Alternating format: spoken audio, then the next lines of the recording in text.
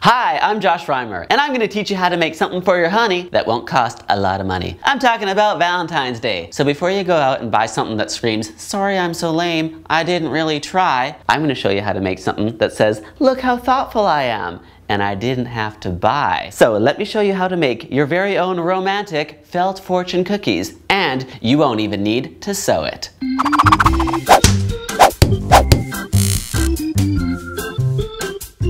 For this romantic and thoughtful gift, you're going to need a piece of paper and a pen, some good scissors and red felt, some floral wire, and speed sew. And if you're like me, you might also want to have a roll of masking tape and a felt marker so your circles are actually circular. I bet you didn't know that I once fell in love with a French chef. Yeah, he really buttered me up.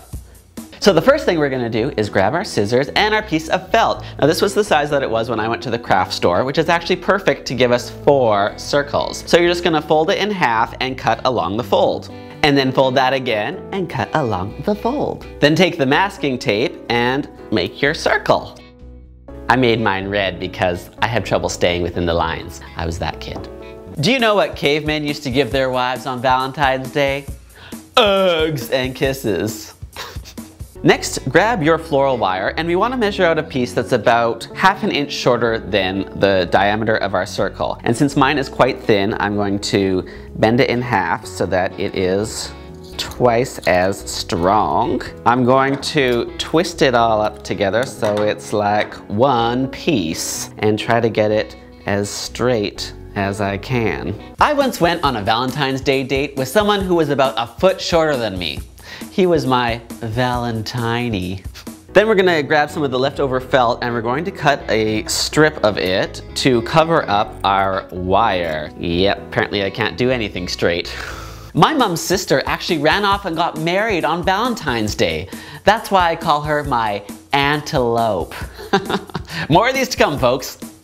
Now we're going to use some speed sew to glue the wire across the center of the circle. Put it right across the wire, and then we want to add a bit of glue to the strip of fabric. I'm friends with a farmer, and every Valentine's Day he gives his wife the same thing: hogs and kisses.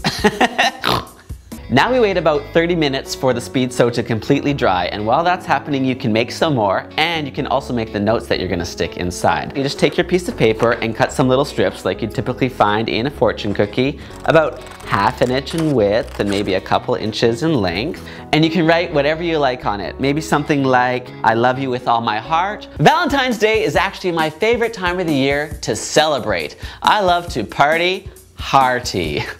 Yeah, I really party it up on Valentine's Day. That's what single people do, okay?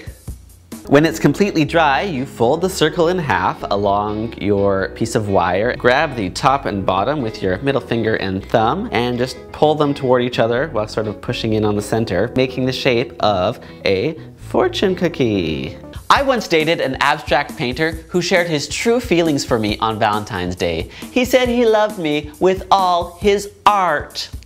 Now you just want to put your note inside the cookie, so you can just slide it in there. You can actually carefully fold back a flap. You could even put some candies in here if you wanted, if they were just small little candies. But remember, candies might be sweet, but a love note from you to your lover is even sweeter. Then just carefully close it back up and adjust as needed. And there you have it, a romantic Valentine's Day felt fortune cookie, guaranteed to keep you out of the doghouse and turn your boyfriend or girlfriend into your spouse.